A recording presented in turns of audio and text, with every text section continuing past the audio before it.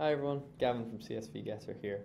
In this video I'm going to show you how to take data from an Airtable table like this one and make sure it's synchronized into a Google Sheet like this one, and you can do this all through the CSV Getter platform. So if you're not familiar with CSV Getter, it's an app for connecting to your Airtable your Notion data and creating a handy export URL, which will be a URL that people can use to generate a full download of the data. Now this is really useful in backup and automation processes like this one. And if you've not connected to Airtable in the platform before, it's really easy. You just log in, go to My Account, and go ahead and press Connect Airtable. You can select the bases that you'd like the app to have access to. In this case, I'm just going to press all current bases, but if you'd like to cherry pick and only give the app access to one base, then you can go ahead and do that. So now that I've connected to Airtable, I can go ahead and select the inventory tracking base, which is the one I'd like to basically make available in this export, which is going to go to Google Sheets. The table I'm interested in is the products inventory, and I'll select the view that I'm interested in as well. I'm going to call this process Google Sheets Backup. So the next screen we're going to see here is the data selection screen. This is a really powerful screen where you can do loads of stuff with your Airtable data, including unselecting and reordering the fields. There's a whole host of things that you can do. Basically what we've done is we've created an export URL, which this data here, this is a mirror image of my Airtable data. It's a sample of it. And on this page, we're basically going to determine what data is available in our export URL. And the export URL can be used to generate, to download right now, or to use in a really handy backup process like this one. So I'm pretty happy with all the data that I'd like to basically back up here in Google Sheets. So I'm going to go ahead and press Spreadsheet Import.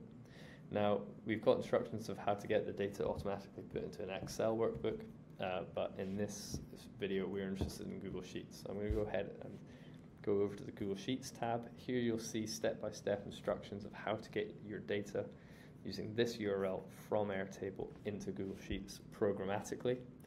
And in this video I'm basically going to take you through these steps to show you what that looks like. So over here in Google Sheets, I'll go ahead and press Extensions and press App Script. So Google App Script is basically a way of creating little applets by writing code which can do stuff like update your spreadsheets. It's really powerful, and I suggest you check it out. We have written the code that you need for you in CSV Getter, so you can just go ahead and copy and paste this. This is Google Script, which is very similar to JavaScript, and this code is really straightforward. We're just taking a URL.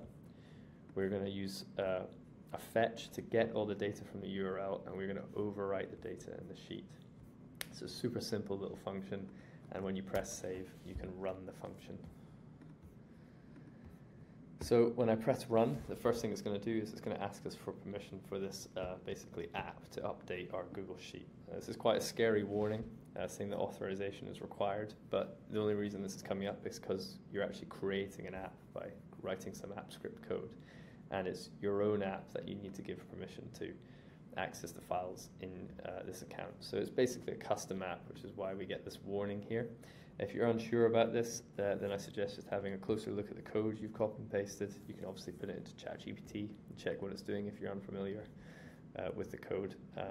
But if you go ahead and click allow, then the code will run just fine. As you can see now, our execution has started, and now the execution is completed. So here we have all our Airtable data backed up from this base into this spreadsheet. So the really exciting thing about Google App Scripts and backup process, automatic processes like this, is that we have this triggers section. So triggers are really great because you can basically create a schedule for this function that we've created. So we've actually created a function here called CSV Getter. And in the triggers section, if we create a new trigger, we can make it time-based and make sure that CSV Getter kind of runs every day, so that this Airtable data is backed up without us doing anything. It's an automatic backup process. Having all your Airtable data in Google Sheets is obviously a great thing to do to make sure that your data is safe. So if I click time driven, I can get this to go every hour, every minute. I'm going to say every day. That's enough for me.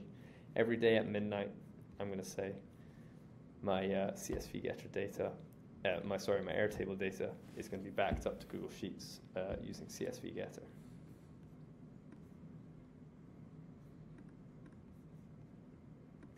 So once you've managed to save your trigger, you'll see it appear here in the trigger section. And this is where you can obviously edit it, tweak it to the settings that you like. So that's basically how to automatically get Airtable data into Google Sheets. I hope that's a helpful video for you. In the description, we're going to have a link to the CSV Getter docs, because as I say, there's so much you can do with this platform. You can connect to other data sources as well. You can build really cool stuff. You can use it in a technical sense. You can use it in a non-technical sense.